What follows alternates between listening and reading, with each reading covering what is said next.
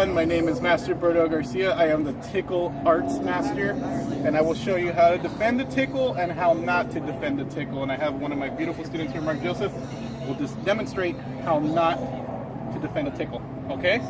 Mark, you want to come up here, please? Please get in front of me. Act like you don't know you're going to be tickled. Act like you don't know. See, he doesn't know he's going to be tickled. So when you do this, look, oh look, he frolics around.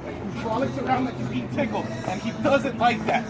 All right, that was good, Mark. That was good. Excellent. Excellent. He's one of our brown belt students, the Tickle Arts.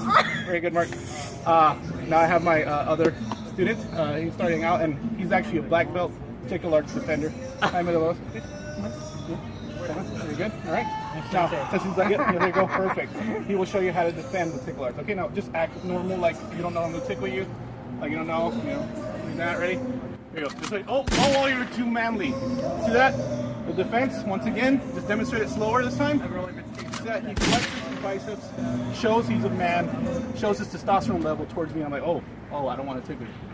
This has been how to defend a Tickle Arts with Master Berto.